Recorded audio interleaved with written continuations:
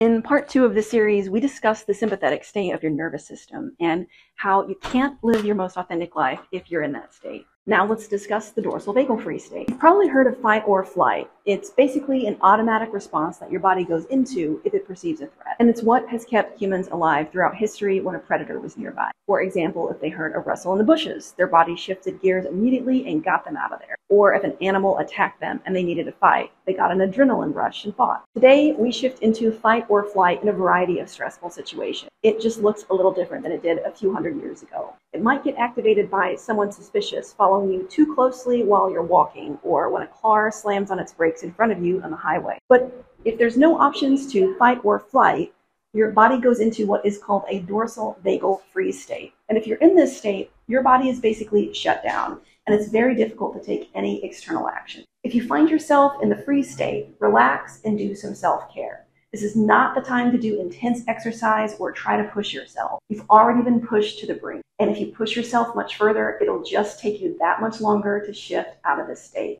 This is a good time to look around and see what kind of stressors you're experiencing and let them go.